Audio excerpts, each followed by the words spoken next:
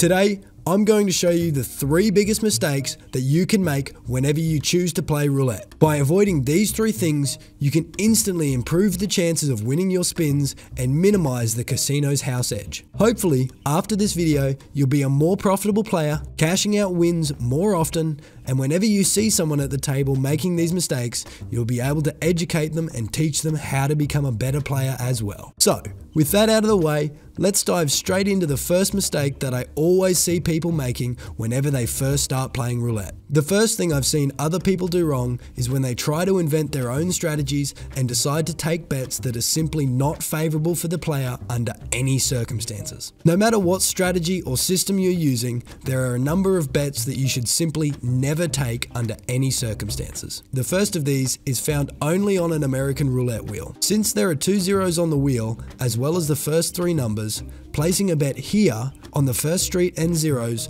places your bet on 5 different numbers. Since the payout for any individual number is 36 times, dividing 36 by 5 gives you 7.2. This means the casino should give you $6.20 for every $1 that you bet here. Since this can make the math harder for the casino to calculate, they simply decide to remove the extra 20 cents per dollar win and only pay out $6 for each $1 bet. This means instead of the 5.23% house edge that American roulette normally has, it increases to a nearly 8% house edge. The other mistake I've seen when people are using some roulette strategies is placing your bet on 2 opposing outside bets. In some types of roulette games, you're required to place a bet before you can spin the wheel and observe any results. In order to accomplish this, a single small outside bet can be used. While you may think that placing 2 small bets on both opposing outside bets would be safer, as that way you're pretty much guaranteed to win your money back, and while that appears to be true on the surface, the reality is that if any of the zeros hit, you'll end up losing double your original bet, whilst there exists no possibility that you could ever recover that loss. Placing a single outside bet will mean that you will lose about half the time and win about the other half of the time. This should hopefully keep your bankroll hovering around even. By doubling the outside bets, you are effectively choosing to place a bet with double the existing house edge, and so you should always avoid these types of bets whenever possible. The second thing that I see people doing wrong is playing either the wrong type of roulette or playing roulette at the wrong places. What do I mean by this? Well, as roulette has been played for over 3 centuries now, many people have attempted to create new variations or unique rule sets for their casino. These variations can include versions of roulette that have multiplier hot numbers, where a specific number's winnings is increased to say 50 or 100 times if the ball were to land on it on that spin.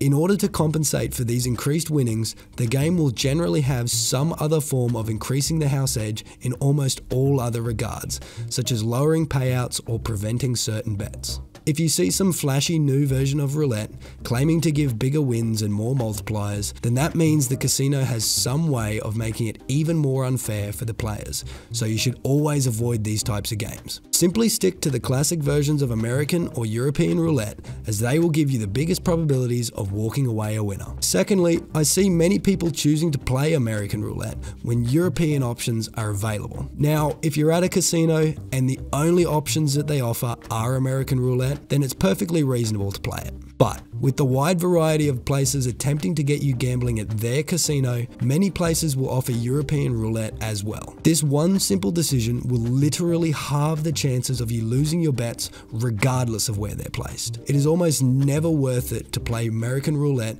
unless you are okay with a suboptimal strategy. If you want to maximize your chances of winning, I highly recommend looking into online casinos. While there are some shady sites out there, there are plenty of certified and perfectly legitimate websites that, because they don't need to pay worker salaries, real estate costs, and other overheads, they can afford to provide their players with a higher variety of games that have a lower house edge than you could ever find at an in-person casino. Most of these online casinos will also offer some additional bonuses whenever you sign up and deposit, which is something that an in-person casino would never provide. For this reason, I almost always choose to play at online casinos rather than a physical one. I know a lot of people believe that these sites will somehow cheat or otherwise otherwise be unfair, but that's why it's extremely important that you only play at casinos that are certified and openly regulated. If you are looking for some of these casinos, then I'll leave a link in the description that has a full list of all the casinos that I've used for my videos and that are completely fair and safe to use.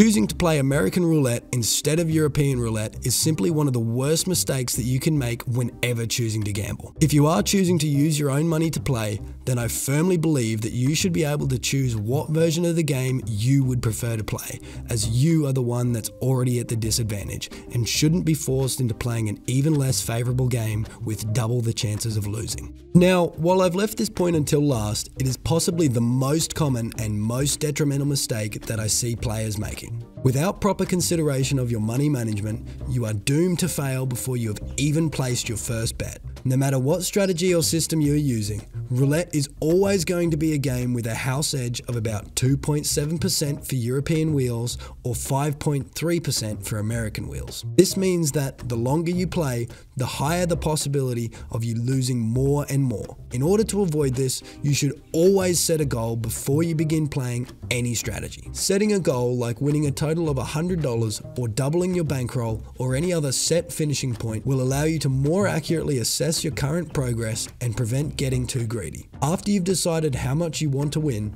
you can decide how much you're willing to risk in order to achieve this goal. For example, if you want to win $100, you could walk up with a total bankroll of $80. Once you've achieved your goal of winning $100, you can then walk away knowing that you've received your target profit. If you don't manage to win, then that's okay, because you decided at the beginning that you were willing to pay $80 to take the chance of winning $100. But if you were to withdraw another $80 now and tried to reach your goal, then suddenly risking $160 for a $100 win doesn't seem like a good investment. Thinking of gambling in this way is one of the most beneficial things that you can do. Before placing any bet, say to yourself in your head, okay, I'm going to lose a certain amount so that I can attempt to win another amount. This way, if you do lose, you haven't actually lost any more money, as you had already decided at the beginning that you were going to pay that certain amount for the chance to win your desired goal. This will prevent you from running back to the ATM and withdrawing even more cash, attempting to recover your losses and ultimately resulting in an even bigger loss. But with that said, that's all that I've got for you guys today.